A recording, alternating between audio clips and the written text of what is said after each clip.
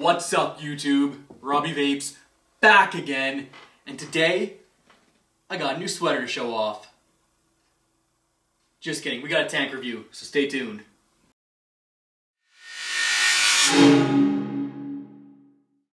That's right YouTube, today we are checking out the Yokozuna tank by Marstream. This is a more compact sub-ohm tank, and it does come with two sets of coils. One of them is the 0.3 ohm coil, which recommended wattage is between 20 and 50 watts. I will confirm I've taken it a little bit higher than that. I've got it up to 55, but anything more than 55, I do get a little bit of a burnt taste on it. So I would recommend in that 55 range or below if you are vaping on this tank.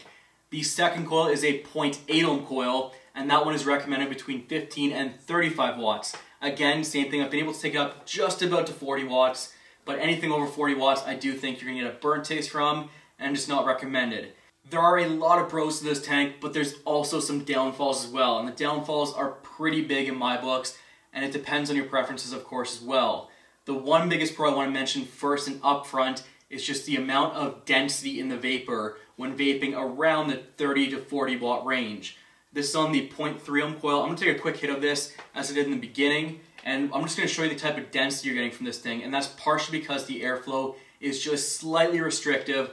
I would compare it to a little bit more than a Petri dot mod RDA, so it's got that tighter draw on it, and we'll get to flavor a little bit later on, but in the meantime, let's take a hit off this, and I'll show you what the density looks like.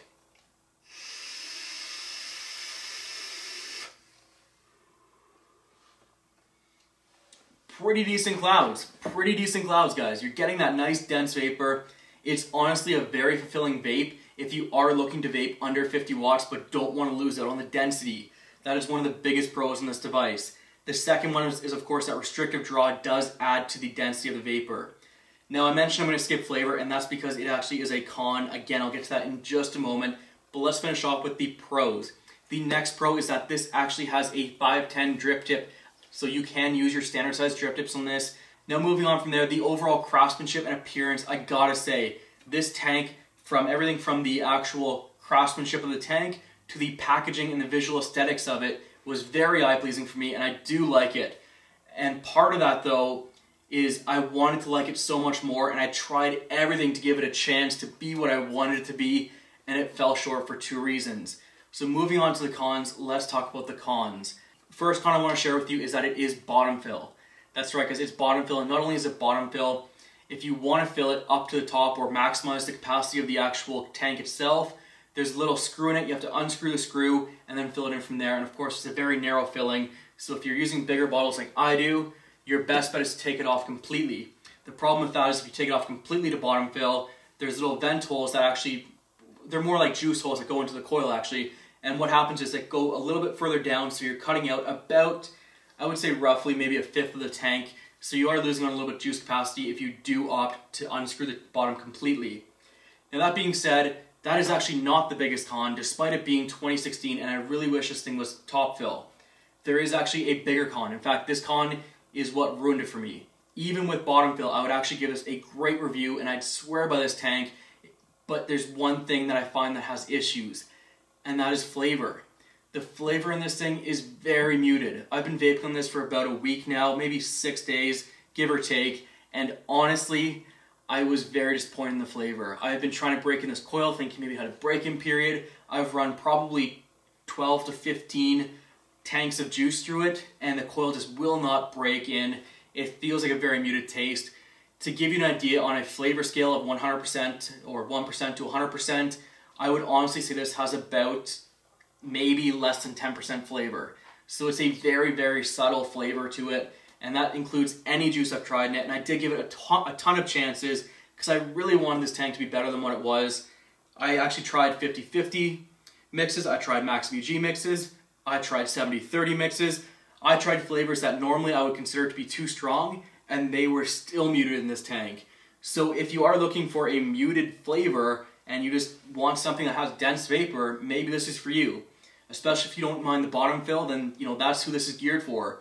But if you want the flavor, like a lot of us do, and you don't want to do bottom fill, I think that that's where this tank falls short. So with that being said, let's get down and dirty with the Yokozuna by Marstream, and I'll give you a closer look at it. Alright YouTube, we are down and dirty with the Yokozuna tank by Marstream, Japan. Like I said before, the packaging on this is actually very nice, very well done. There's a QR code right there. If any of you guys want to scan it, you're more than welcome to. Marstream.jp. Scratch and check to make sure your authenticity is correct. And of course, the actual packaging itself. So you have the user guide or / instruction manual is right here in the top. And I guess it's, I don't want to call it a con, but it's really, really difficult to get out of here because it's pretty much fit in there perfectly. But we'll look at that in just a moment.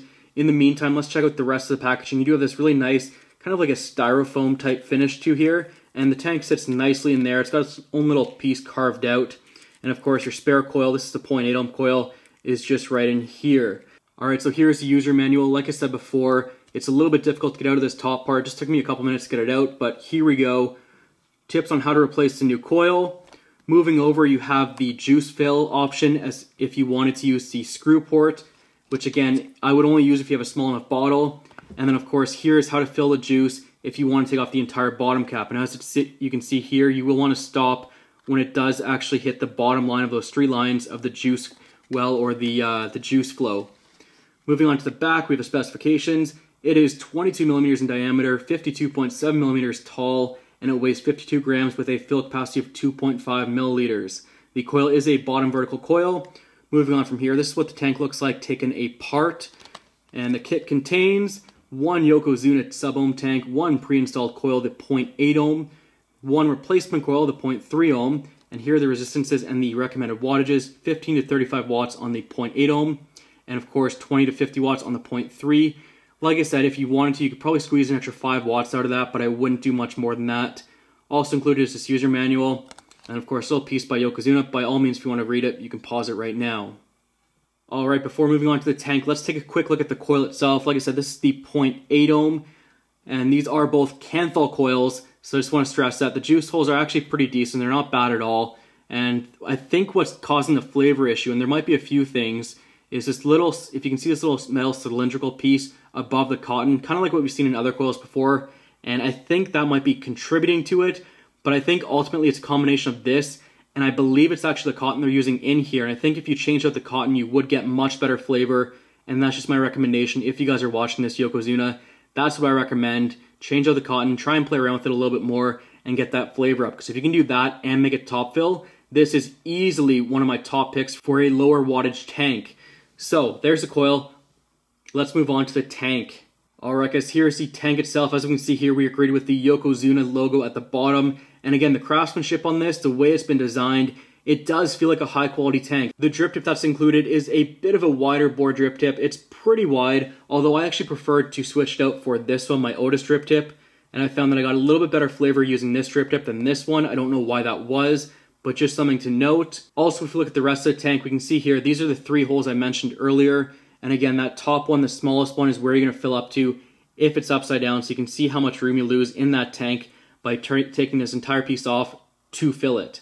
Moving on to the bottom of this tank, we can see here, this is our 510 connection pin. We can see it does protrude a little bit. However, as I've mentioned before, I do not recommend using any tanks on a hybrid style mech mod. Just my personal opinion though, guys. Moving on from there, we do have a screw hole for where you're going to fill it. We will be trying to fill it up through that screw hole later on in the video, but before that, let's take a look at the rest of this tank. So we've already talked about the drip tip, we've talked about the glass itself, and that reminds me, if you look at the packaging, this is all it comes with. There is no spare glass or accessories. This is what you get. So be prepared. If you do break glass a lot, this might be another con for you guys. Now for me, it's not, but for some of you guys out there, it could be. Anyways, back to the tank itself. Let's take a look at these airflow holes. Like I said, they are quite small, but it does add to a really nice restrictive draw, which of course then adds to a much more denser vape. And we do have a little stopper there as well, which I love seeing that on devices, so you're not sitting there spinning it around over and over again when you do want to take off the bottom. Alright, speaking of removing the bottom, here we go. The bottom has now been removed. First thing I want to focus on is the chimney itself. If we look inside that chimney, you can see that little silver plate up there, just inside there. Hopefully you guys can see that. That is actually meant to be for spitback protection, and I will admit it does work pretty well, but I can't help but wonder if that's maybe adding to the loss of flavor in this device. Moving around here again, we've already seen pretty much everything in here. The O-rings are fairly tight, which I do like about this tank. And of course, moving on to the bottom, we can see that right down there. If you look just in that little hole there, that's actually where it leads from the fill hole down here. So you can see it is extremely small. In fact, it's so small, I just did a quick test when I took this off, and there is no way in hell I'm getting that spout to fit in there. Just no way. So again, we'll have to fill it out from the bottom like I have been doing, which is unfortunate, but again, just something to keep in mind. Let's see if I can get the camera to refocus there. Moving on to the coil itself, we've already taken a look at the 0.8 ohm. This is the 0.3 ohm coil here. And again, we look inside. It's a little bit hard to tell. We can see the coil inside there. And again, we have that metal lip around the cotton, which I think is also contributing to flavor loss. Apart from that, that's pretty much the device itself. What do you say we give it a quick fill, then we'll take it back up top and finish the review off.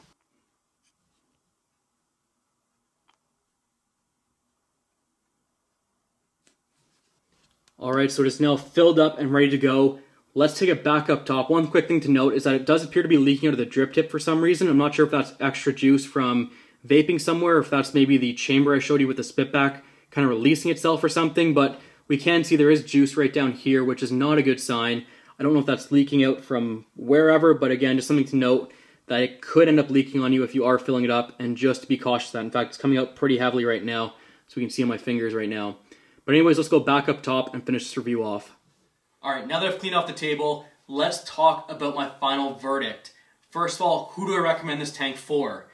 There's only really one vaping style I can really see who would want this tank, and that is kind of a bit of a niche as well.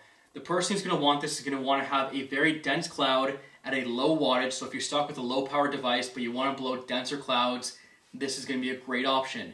Secondly, you also must not care too much about flavor. Or if you use a very strong juice and you're always complaining about too much flavor, and there's very few people out there who I can see being that way, but there are some of you, then this is a great option to tone down the flavor on it. Now lastly, of course, I will touch base on the density again. I know I've touched base on this a lot of times, but I need to justify this to you guys because this was the most impressive feature of this tank and of a lot of tanks I've reviewed. This is giving me the same amount of fulfillment, density-wise, as my Z-Pal Coral tank at 130 watts. So to give you an example, at 130 watts versus 35 to 40 watts, this is almost comparable in the density department. Sure, you're not blowing as big of clouds, but the clouds you are blowing are really dense, and they're nice and fluffy too. But again, the flavor killed me on this. I'd love to see a V2, even if all they did was change the coil out a little bit to give it more flavor. I would be okay with the bottom fill aspect. I'd actually use this tank a ton if they just had better coils for it. Now, of course, if they did a V2, I'd love to see a top fill aspect as well, and I think they're so close to making a great product, but it fell just a little bit short because of those two downfalls, the bottom fill and the flavor itself. Next, the big question is, do I recommend it? Would I go out and buy another one of these? Honestly, unless they change those two things for me, just those two things. Not having spare glass is fine by me. Not having extra O-rings, fine by me. To be honest, I have a bucket of O-rings right now because I never have to change mine on any of my devices. I have all these spare O-rings kicking around. I don't really need them, and if it means saving a couple bucks on cost, I'm all for it. But again, I wish it had the top fill, and I really, really wish it had better flavor coming from it. I tried my hardest to try and break this coil in. I put a ton of tanks through the coil, and it just would not improve on the flavor. So if they can improve those two things, I think they have a winner here. But until then, for me personally, I cannot go out and buy another one of these until those two issues are addressed. Anyways, that ends the video here. Thank you all for watching, and of course, as always YouTube, happy vaping.